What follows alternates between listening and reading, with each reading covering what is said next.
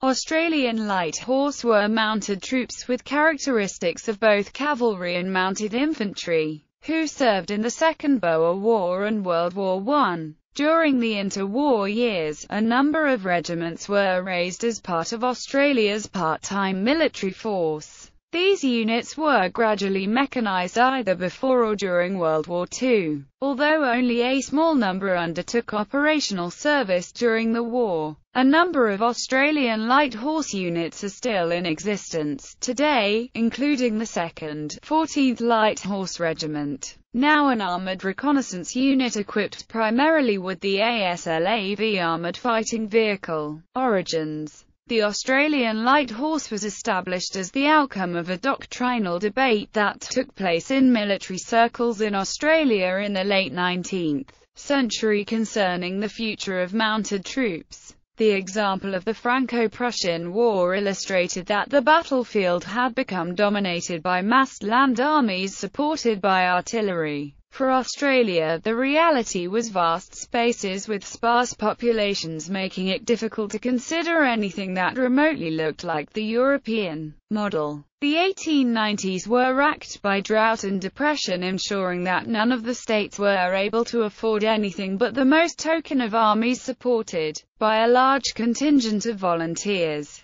The Second Boer War provided the short-term answer. While Australian forces fought against the Boers in South Africa, the Boer methodology of conducting war was considered to be the answer for Australian defence. Volunteer light horse regiments were established around Australia, supported by the Rifle Club movement, which provided semi-trained reinforcements for the various formations. Should these formations be called upon to defend Australia, the local commander was charged with maintaining resistance through the use of the commando formation, which envisaged a large-scale guerrilla war. The prospect of an endless and strength-sapping guerrilla war was the key deterrent factor, which relied heavily upon mobile soldiers. The mounted infantry remained the key to the Australian defence posture until the Kitchener Report of 1910, which envisaged formations that could be slotted directly into an Imperial Expeditionary Force.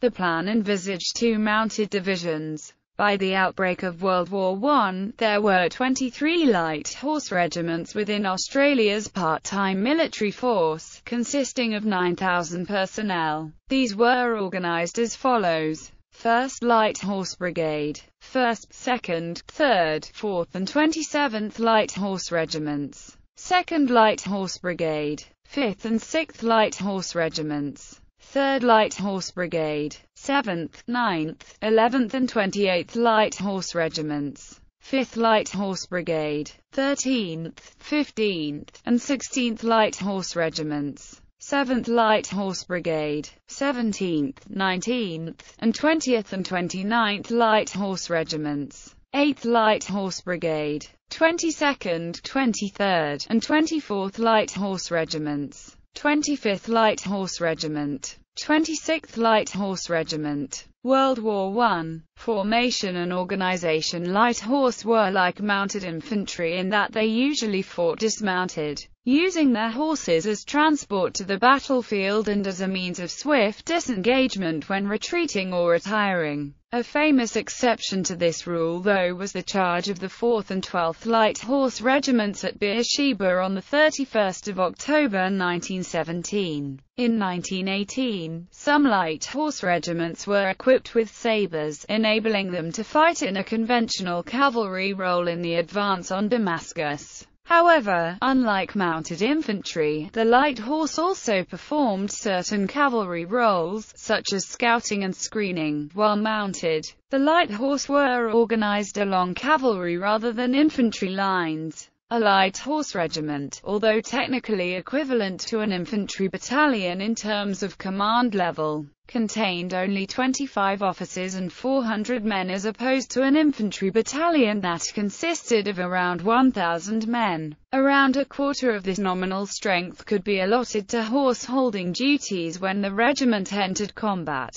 A regiment was divided into 3 squadrons, designated A, B, and C, and a squadron divided into 4 troops. Each troop was divided into about 10 four-man sections. When dismounting for combat, one man from each section would take the reins of the other three men's horses and lead them out of the firing line, where he would remain until called upon. Each regiment initially had a troop of 2 Maxim guns, but during the Gallipoli campaign, where the light horse served dismounted, this was increased to 4 guns. In 1916, these were consolidated into light horse machine gun squadrons, each with 12 Vickers machine guns. In turn, the troops received the Lewis gun. This was replaced by the Hotchkiss M1909 Bennett Mercier machine gun in April 1917. Eventually they arrived in such numbers as to allow each troop to have a Hotchkiss gun, which considerably added to the mobile firepower of a regiment. The Australian Whaler horse was the common mount for the light horsemen, as it was strong and hardy, which was needed in the harsh desert climate. This was facilitated by the horses being left behind in Egypt while the light horsemen went to Gallipoli, allowing them to gradually acclimatize.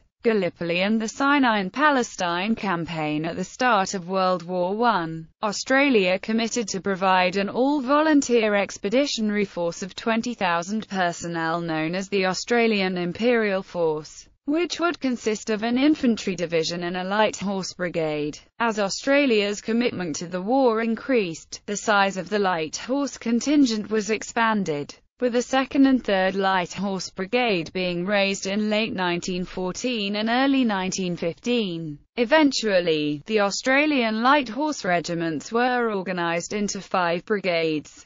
1st Light Horse Brigade consisted of the 1st, 2nd, 3rd Light Horse Regiments. 2nd Light Horse Brigade consisted of the 5th, 6th, 7th Light Horse Regiments. 3rd Light Horse Brigade consisted of the 8th, 9th, 10th Light Horse Regiments. 4th Light Horse Brigade consisted of the 4th, 11th, 12th Light Horse Regiments. 5th Light Horse Brigade consisted of the 14th and 15th Light Horse Regiments. In combination with the French 1er Regiment Mixte de Cavalerie du Levant and the New Zealand 2nd Machine Gun Squadron. The Light Horse Regiment's first involvement in the fighting during the war came during the Gallipoli campaign, where the troops of the 1st, 2nd and 3rd Light Horse Brigades were sent to Gallipoli without their horses to provide reinforcements for the infantry. During the campaign they were used mainly in a defensive role, although the light horsemen did participate in several costly battles, such as the Battle of the Neck. After the evacuation of the Gallipoli Peninsula in December 1915, the light horse regiments that had been deployed were reconstituted in Egypt, and in March 1916, the Australian mounted troops of the 1st, 2nd and 3rd Light Horse Brigades and the New Zealand Mounted Rifles Brigade were placed together in the Anzac Mounted Division. Elements of the Light Horse Brigades also undertook a campaign against the Senussi in the western desert region of Egypt, with actions commencing in late 1915 and continuing through until 1917. These actions were largely limited though, and were overshadowed by the light horses' involvement in the fighting against Ottoman forces in the Sinai and Palestine campaign from 1916 to 1918. A reorganization of the mounted troops was ordered in February 1917, leading to the formation of the Anzac Mounted Division consisting of the 1st and 2nd Light Horse Brigades, the New Zealand Mounted Rifles Brigade, and the British 22nd Mounted Brigade. Meanwhile, the Imperial Mounted Division was formed from the 3rd and 4th Light Horse Brigades and the British Yeomanry 5th and 6th Mounted Brigades. The Imperial Mounted Division's name was soon changed to the Australian Mounted Division at the request of the Australian government. The arrival of more yeomanry from Salonika prompted the raising of the Yeomanry Mounted Division in June 1917. The 3 mounted divisions and the Imperial Camel Brigade formed the Desert Mounted Corps under the command of Lieutenant General Harry Chauvel. With the removal of most of the yeomanry to France and the breakup of the Imperial Camel Corps, The newly formed 5th Light Horse Brigade took its place with the Australian Mounted Division. 2 Indian Cavalry divisions replaced the Yeomanry Division in the Desert Mounted Corps. Care of horses in the Sinai Campaign in 1916. The average loss of sick horses and mules from the Sinai front was approximately 640 per week. They were transported in trainloads of 30 trucks, each holding 8 horses. Animals which died or were destroyed while on active service were buried 2 miles from the nearest camp unless this was not practicable. In this case, the carcasses were transported to a suitable site away from troops, where they were disemboweled and left to disintegrate in the dry desert air and high temperatures. Animals which died or were destroyed in veterinary units at Kantara, Ismailia, Bilbais, and Kesna were dealt with in this way, and after 4 days drying in the sun, the carcasses were stuffed with straw and burnt. After the skins were salved, these were sold to local contractors. Western Front. The 13th Light Horse Regiment and 1 squadron of the 4th Light Horse Regiment served on the Western Front, first as divisional cavalry squadrons for the 2nd, 4th and 5th Divisions, and then as the 1st Anzac Corps Mounted Regiment. A squadron of the 4th provided the divisional cavalry squadron for the 1st Division and one of the 14th Light Horse Regiment for the 3rd Division. In combination with New Zealand mounted troops, the squadron of the 4th became part of the 2nd Anzac Corps Mounted Regiment. After the Australian Corps was formed in November 1917, the 1st Anzac Corps Mounted Regiment became known as the 13th Light Horse Regiment again. Post-World War I. After the war, the Light Horse Regiments were distributed as follows: 1st Cavalry Brigade, 2nd, 5th, 11th, 14th Light Horse Regiments, 2nd Cavalry Brigade, 12th, 15th, 16th Light Horse Regiments, 3rd Cavalry Brigade, 8th, 13th, 20th Light Horse Regiments, 4th Cavalry Brigade, 1st, 6th, 7th, 21st Light Horse Regiments, 5th Cavalry Brigade, 4th, 17th, 19th Light Horse Regiments, 6th Cavalry Brigade, 3rd, 9th, 18th, 23rd Light Horse Regiments. These cavalry brigades were organized into 2 cavalry divisions, the 1st and 2nd. At the outbreak of the war, there were 25 light horse regiments. Of these, 17 were still horsed, although they had been partially mechanized, while 4 had been converted to machine gun regiments and 2 had been converted to armored car regiments. Throughout the war, the various light horse units were converted to motorized infantry, armored car armored regiments, serving mainly in the defense of Australia. As the threat of invasion passed, though, most were disbanded in 1943 or 1944 and the personnel redistributed amongst other units.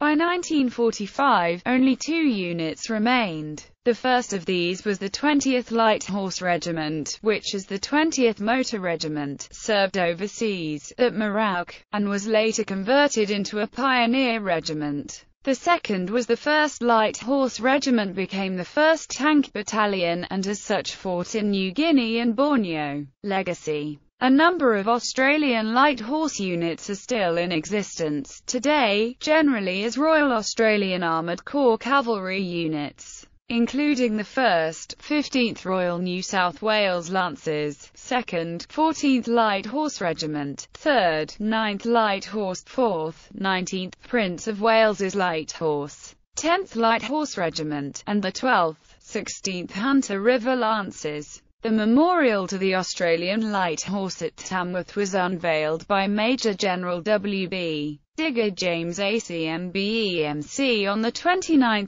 October 2005. The Australian Light Horse are commemorated by the Light Horse Interchange and sculptural installations along the M4 motorway where it is crossed by the M7 at Eastern Creek in Western Sydney. On 28 April 2008, Australia's Governor-General Major General Michael Jeffrey and Israeli President Shimon Peres unveiled a monument to the light horse in Beersheba, Israel. It was made by Australian sculptor Peter Corlett and was an initiative of the Melbourne-based Pratt Foundation in cooperation with the Beersheba City Council. On the 11th of November 1966, Sir Arthur Fadden unveiled a statue of Sir William Glasgow created by Brisbane sculptor Daphne Mayo. Sir William Glasgow is depicted in the uniform of an officer of the Australian Light Horse. The statue was listed on the Queensland Heritage Register in 2004 and was relocated to Post Office Square, Brisbane in 2008, adjacent to Anzac Square, Brisbane. Commemorations of the Battle of Beersheba typically occur at the memorial in Canberra every year on the 31st of October, with bigger gatherings on the 5-year dates. Popular culture. Literature. The Wells of Beersheba by Frank Dalby Davison. The Desert Column by Ion L. Idris. The only known published account by a participant who was not an officer. As If He Knows. Song by Eric Bogle reflecting the feelings of light horsemen farewelling their mounts in Egypt at the end of World War I. The narrator bitterly reflects that his horse, who asked so little and gave so much, will soon be dead. It was not possible to ship the animals back to Australia, and those that could not be transferred to British or Indian Army units were shot. Several films include The Charge at Beersheba in 1917, 1940 film, 40,000 Horsemen, 1987 film, The Light Horseman, 1992 direct-to-video film, The Adventures of Young Indiana Jones, Daredevils of the Desert.